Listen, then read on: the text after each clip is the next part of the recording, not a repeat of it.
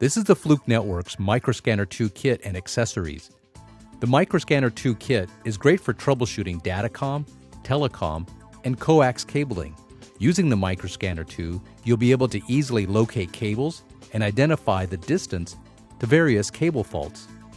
Here's an example of using the wire map adapter on a bad patch cord. Now we're going to find out where this drop goes.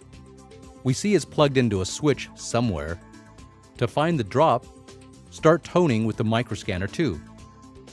Using the IntelliTone probe, we can start to search for the cable. Switching the IntelliTone probe from locate to isolate, we can narrow down our search. Here's the cable. We can now check the wire map by just switching to cable map mode on the probe. We just located a cable plugged into an active switch without disrupting the network. Here's an example of a drop that's plugged into a PoE switch. The PoE is displayed, and the speeds that the switch is offering are shown at the top. The MicroScanner2 kit from Fluke Networks.